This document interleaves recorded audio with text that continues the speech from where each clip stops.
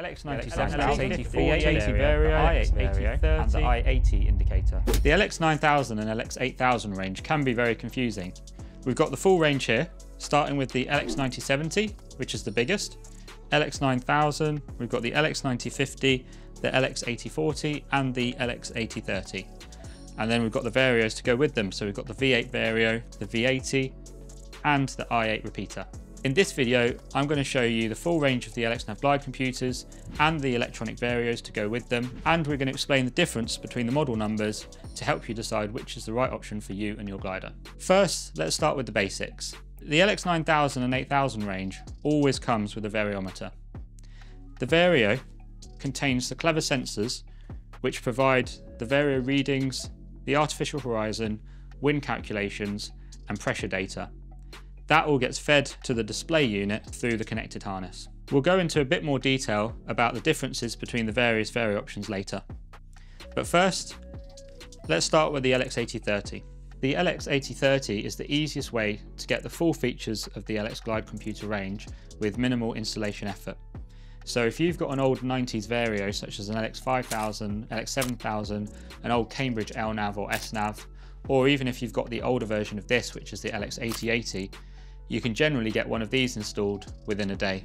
It's got an 80mm, 57mm unit, it's a relatively straightforward swap, and then you've just got to install the electronic harness and connect up the plumbing and you're good to go.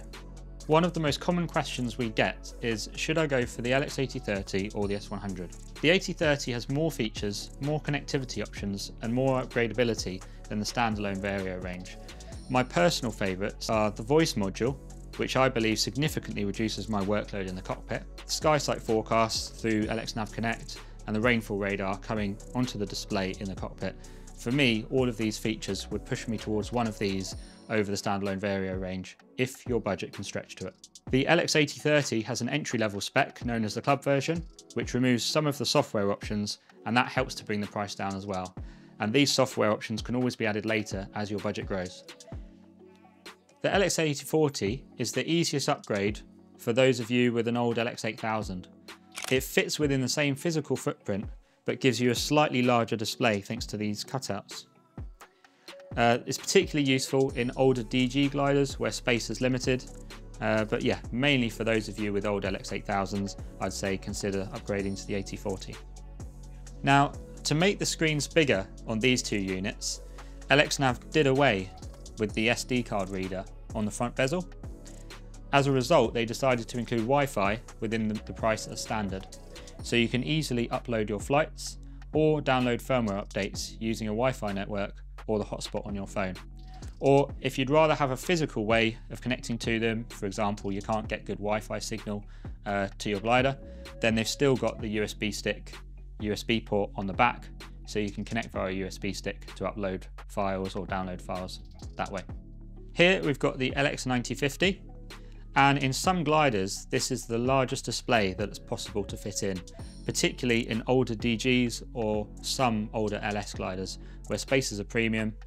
This has got the width of an 80mm instrument, so if you can stack two 80mm instruments on top of each other, the chances are you can fit one of these in. While I've got these three on the table, it's worth mentioning that all of these are available in the Club version, which just helps bring that initial investment down, and you can then upgrade the functionality later. That's not the case for the next two. And next up, the LX9000. Now this was the original large display. This is a 5.6-inch screen, and it's easier for navigating than the smaller displays. However, you'll very likely need to extensively modify your panel to get it to fit in. In some cases, you may even need to downsize some of your 80mm instruments to 57s just to get that into the panel. If you walk down an 80-meter or open class competition grid, you'll very likely find many of these in the instrument panels. And the first generation has been around since 2010, and we're now onto the 5th generation, which is this one. Next up, we've got the big boy, which is the LX9070. The LX9070 has a 7-inch display, which is notably bigger than the LX9000. That gives you ample space to display the map or as many nav boxes as you like. The difference in price is only about £350 plus VAT, so most people, if they're able to consider between the two, they tend to go for the larger screen. Nowadays, it's become the industry standard for brand new gliders. When you're selecting between these two, Really, the main deciding factor is whether you can fit in the height of this screen. The width is exactly the same, and as I say, on most modern gliders you can now fit in the LX9070. On a lot of older Schempp gliders like older Discuses or Ventuses, you can quite often fit the 9070 in as well, but on those that you can't, you should be able to get the 9000 in. Nowadays they come with the touchscreen hardware as standard, but the touchscreen functionality can be enabled by software later on, which is really the LXNAV ethos. They want to give you the hardware at the lowest possible price, but if you don't want the functionality, you don't need to pay for it. If you do further down the line, it's just a software upgrade to get it working. The current range of variometers are the V8, which is a 57mm unit, and the V80, which is an 80mm unit. The only real difference between the two is the larger display of the V80, and that just gives you a bit more space for nav boxes, or you can get a larger artificial horizon, wind indicator, thermal assistant, or FLAM radar. You may also have heard of the V5 or V9 Vario. These are the older generation Varios, and quite often they can be upgraded to one of these later generation.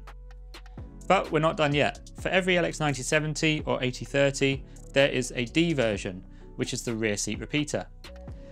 This can be interacted completely independently from the front unit, and so can display completely different numbers, nav boxes, artificial horizon or radars, but it takes the same sensor data from the V8. You can also use different size models between the front and rear seat. So if you can fit an LX9070 in the front panel, but you can only fit an 8030 in the rear, that will work absolutely fine. The rear seat repeater also comes with a vario indicator, such as the i8, or its bigger brother, the i80. Again, the only difference between these is the size of the display. All of these devices have the same features and much of the same hardware. These display units can all be upgraded with built-in FLAM, remote sticks, MOP sensors, flap sensors, etc. And they also have the same software upgradability such as Hawk, Wi-Fi and AHRS. The only difference hardware-wise is the LX8040 and 8030 can't be optioned with a touchscreen. In terms of difference in price, at the time of shooting, the club version of the LX8030 starts at about 2,000 plus VAT, and the LX9070 starts at about £4,300 plus VAT. All of the hardware and software upgrades are priced the same. Thank you for watching our comparison of the LX range. Which one would you choose for your glider? Let us know in the comments. And if you haven't seen it already, you can watch our unboxing video of the LX9070 by clicking here. Or you can watch us install a pair of LX9050s and an ASH25 by clicking here. Subscribe to our channel for more videos on the LX9000 range, where we start to deep dive into some of our favourite features.